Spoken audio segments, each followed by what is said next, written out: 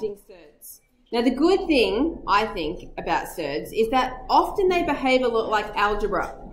Okay, and so in adding and subtracting surds, you can add and subtract surds if they are like surds.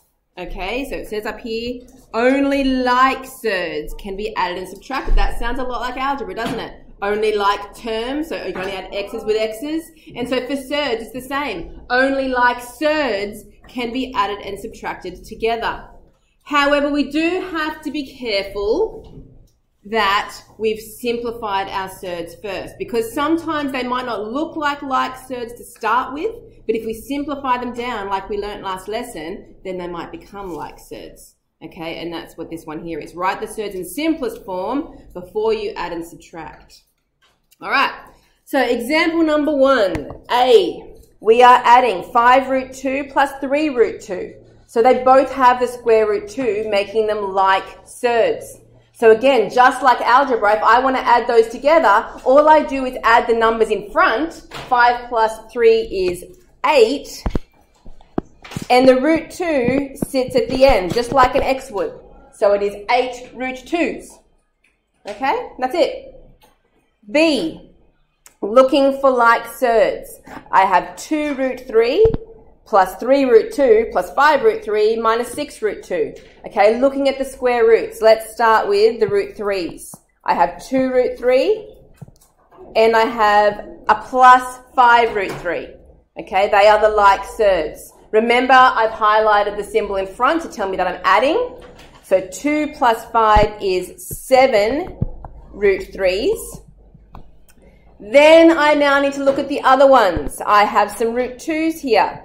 3 root 2 minus 6 root 2. So just subtracting the numbers in front. 3 take away 6 is negative 3 root 2s. Okay, just like you would x's and y's, they stay separate. I cannot put the root 3s with the root 2s. All right, good. Part C, 5 root 3 minus 7 plus root 2 plus 2. Now the surds, the root 3 and the root 2, they're different. Can't do anything with those. The only things in there that can be collected is the minus 7 and the plus 2. The ones that aren't even surds at all, the whole numbers, are the only ones that I can collect there. So I'm going to write the surds down. It doesn't matter the order that you put them in as long as you get the sign in front correct. So I'm going to go 5 root 3 and I have a plus root 2. I can't do anything with those ones. But minus 7 plus 2 can be collected to make a minus 5. Okay? All right, hopefully that makes sense. That's the basic concept. But from here on in, we have to do the extra step first, which means we have to check for simplifying. Because when I look at this next one, I have root 8 plus 3 root 2. Now, a root 8 and a root 2 are not the same yet. We know that a root 8, though, 8 can be simplified. And you can see that I've already written down my perfect square numbers here on the side like we were doing yesterday. So I'm looking at that 8 going, what number can I divide by out of those? Or 4. Okay, so I'm going to split the root 8 to be root 4 times root 2 because 8 is 4 times 2. Yeah? Then I'm just going to leave that 3 root 2 sitting on the end. It's just waiting until I'm ready, okay? I can continue simplifying that first one. The root 4 is the perfect square, so it becomes a 2. 2 root 2 just sits after it, plus 3 root 2. And by simplifying, they have now become like surds. They are now both root 2s. So I can add them. 2 plus 3, just the numbers out the front, makes 5. 5 root 2s. Yeah? Yeah, how did you get the 2? So the square root of 4 is 2. So that one, I square root that number, and that just sits after it. All right, we're going to practice that a few more times. E and F is doing the same thing. I need to simplify all my surds first. So let's just do one at a time. First of all, the root 20. Don't worry about the 3 sitting out the front. Just leave it there. The 20. Looking at the perfect square numbers, let me move them back down. The perfect square numbers. Which one of those can I use? The 4 again. The 4 is a very useful one. 20 is 4 times 5. Okay, so I've split the surd. All right, let's do the next one. Leave the -2. Now the 45. 9 times 5. So square root 9 times square root 5. Great. And the 5 on the end. Can I simplify that? No. Good. All right, so we just write it down. Okay, the second line.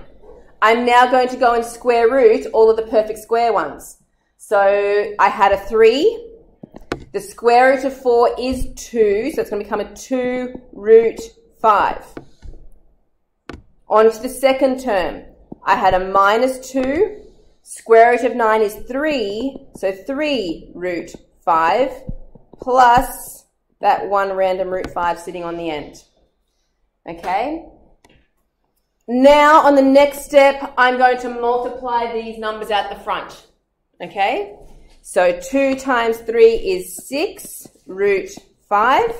And for the next one, -2 times 3 is -6 root 5 plus a root 5 on the end. Some of you may find that you will start going from that line to that line straight away. And that's all right as long as you are comfortable doing that. I would rather you do the extra step, though, than make a mistake. Carly?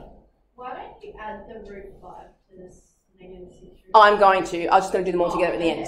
So one more step to go is now that they are all like surds, so they're all root 5s, I'm going to add and subtract those numbers together. So I have 6 minus 6, that's actually nothing, they disappear. And so I just have that 1 root 5 on the end. Okay, so simplifying, it took me 3 lines to simplify it, and then that 1 line on the end was doing my adding and subtracting. Okay? If the 6 and the 6, if they were like 6 and 7, what would you do? So it would be 0, because you mean like, so 6 minus 7 plus 1. Yeah, because you know how it is, they both cancel out, so there's nothing there. Yeah, so if everything disappeared, it would just be 0. Okay. 0, all gone. But we did have 1 for this one. All right, F. Same process. Let's practice it again. One term at a time, we are going to simplify. So leave the 3 at the front. The 27, looking for a perfect square? 9, good. So 27 is 9 times by 3. So split the surd. Next one, leave the -4. 12, what number? 4 times 3, good. So 4 times 3 is 12. On to the 8. We've done one of these before. 4 times 2, so root 4 times root 2. And the 11 root 3. Can we do anything with that root 3? Nah. Okay. So second, I'm going to do all the steps, but remember if you want to skip this second one, that's okay. I'm going to square root the 9. So I leave the 3 out the front. Square root of 3 is 9. Square root of 9 is 3, so 3 root 3. -4. Square root of 4 is 2, root 3. Next one, square root of 4 is 2, root 2, plus the 11 root 3 sitting on the end. Okay, now to multiply the numbers at the front of each of those surds. So 3 times 3 is 9, root 3. Next one, 4 times 2 is 8, root 3. Next one is 2 root 2. That doesn't really need simplifying, and neither does the last one. So just writing them down again. Okay, so they're not all like surds, but we want to collect the ones that are. So the first 2 are both root 3s. So we have 9, take away 8, which is 1, root 3. Oh, wait, sorry, there is another one at the end. Root 3, root 3, root 3. Don't miss the last one. So we have 9, take away 8 is 1, plus the 11 is 12 root 3s. And the 2 root 2, it doesn't have anything to collect with, so it's just sitting there on the end. And that's it. With algebra, if there's just one x, you just write x. Yeah. Do you have to write the 1 in front of it?